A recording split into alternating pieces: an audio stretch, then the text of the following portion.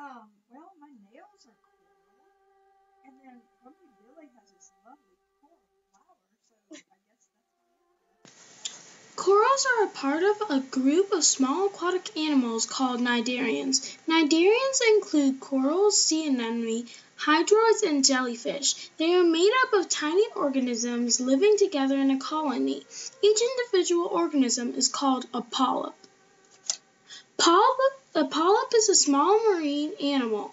Some coral polyps are as small and others can be large, but the majority of them are small.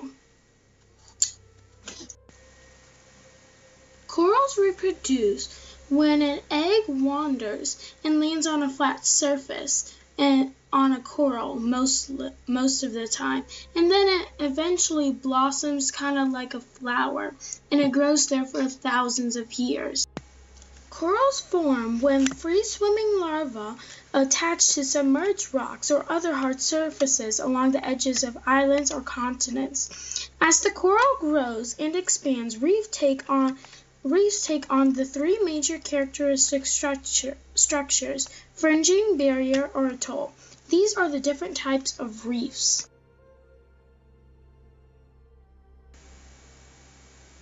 The development and the structure of a coral is like how a coral develops and forms and grows into its funky shape. The skeleton of a coral are stony and white. They are the platform for other corals to live on top of.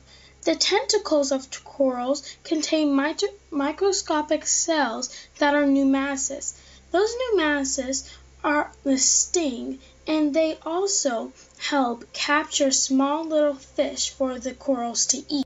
The body structure of a coral polyp is simple. It is shaped like a tube, and the tube is closed at one end, where the polyp attaches to its growing surface, and at the other end, the mouth, which is used for both taking in food and excreting waste. The tentacles surround the mouth, gathering food, and are usually found in multiples of 6 or 8. The body tissue of the polyps are extremely simple, with only 2 cell layers: the outer epidermis, which has direct contact with water, and the inner gastrodermis. So, hard coral is this really tough coral that you can like slam down and beat up. Soft corals that can really be squishy.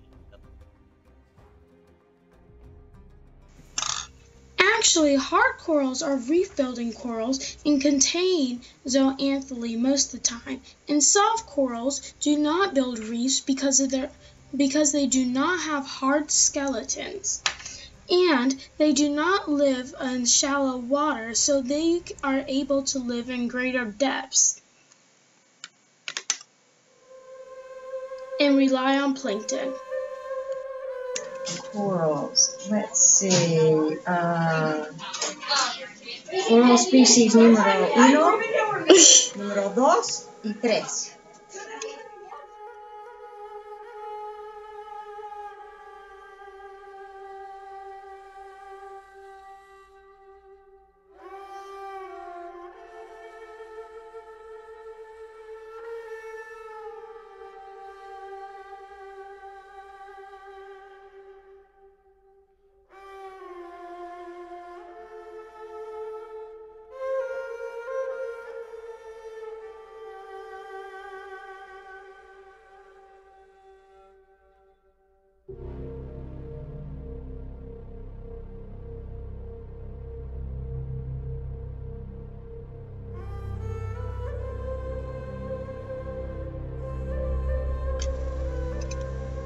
They're really colorful, and they have lots of fish in them, and they live at the bottom of the ocean.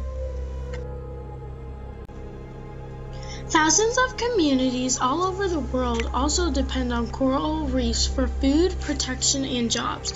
Coral reefs are an important food source for people who live near reefs, and also nurseries are vital to the world's fisheries. Many of the compounds now being used in human medicines include some of that treat cancer are found on the coral reefs. Organisms that can be found on the branches of the coral reefs are fish, crustaceans, starfish, brittle stars, sea pens, sea urchins, and squid.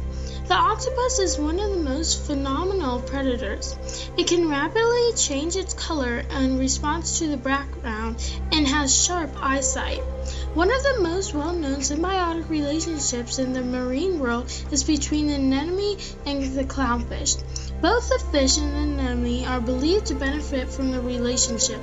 The fish are protected from the stinging cells and nematocysts in the anemone's tentacles. The anemone feeds on the waste products from the fish. Another well-known symbiotic relationship is between the goby fish and the shrimp. The shrimp makes a safety burrow for the goby fish and puts in one of its antennae on the goby fish to keep on contact with it. The goby looks out for predators, and if it sights any, it will warn the shrimp and they will hide in the burrow.